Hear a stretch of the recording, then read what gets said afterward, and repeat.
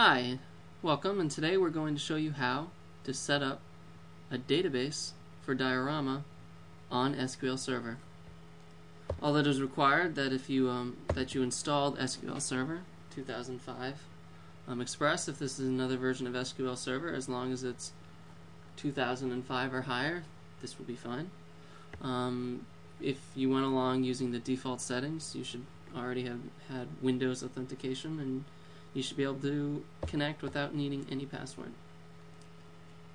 So the first thing that we're going to do is actually restore a database. So by clicking on databases and then right-clicking, you'll come up with an option that says restore database.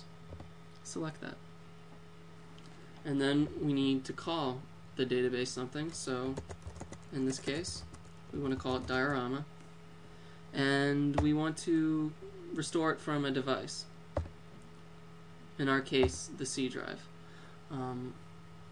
The image of the backup for diorama is located on the disk that this talk is located on.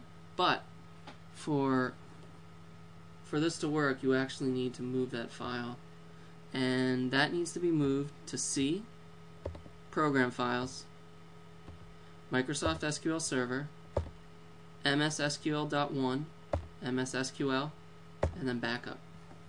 For some reason, the program does not see any backup files unless it is in this directory. And for those who are wondering where this is coming from, this is just the default location where Microsoft SQL Server installs itself. So if you installed it elsewhere, it's going to be elsewhere, but after Microsoft SQL Server, all of these files will be the same. So under backup, you can see 100.back, but that's actually not the backup file that we want. So if you click under Files of Types down here and click on All Files, it will bring up some more. And BDMIC backup is the file that's most recent. There might be a different one on the CD, but we just want that most recent file to back up or to restore. So click OK, and then OK again, and you will see that it comes up on the screen. There might be a couple files. You just want to ensure that the right one was selected.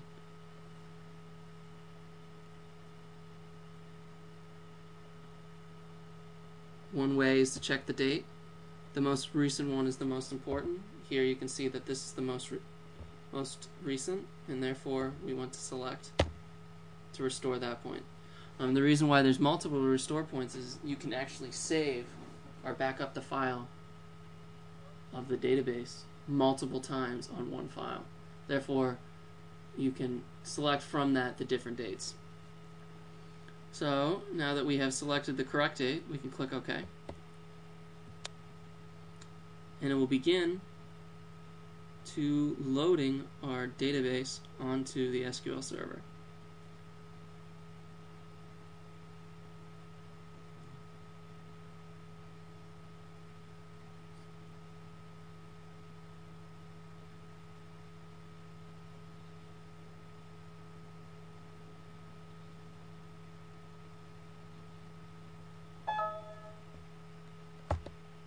You've now successfully loaded diorama onto the server. There is still some setup that needs to be done. There needs to be some setup with the user profile and have some password logins. And we will talk about that in the next video. Thank you.